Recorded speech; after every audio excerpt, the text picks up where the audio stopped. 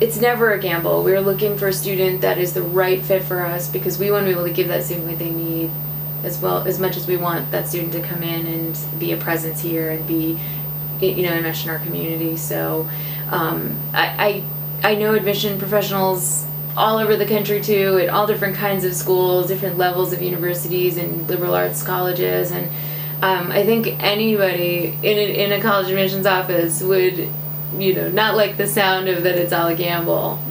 So I think parents and students should definitely quell their fears about that because there is the right school for your student.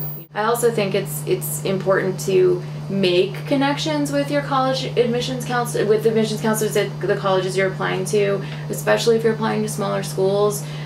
We have the luxury of getting to know our applicants at this stage of seeing them at your school or meeting them at a portfolio day or having them come in and sit in on a class.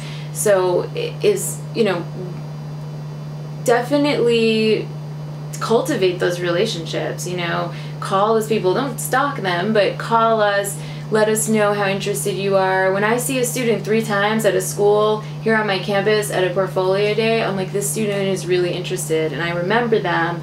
And then when we review them, I tell the faculty that this student is really into CalArts, and I know they want to be here. So yeah, there's so much in the selectivity process, but definitely be aware that you have a place somewhere, and that place is going to see what you have, and they're going to recognize it, and they're going to want to have you at their school.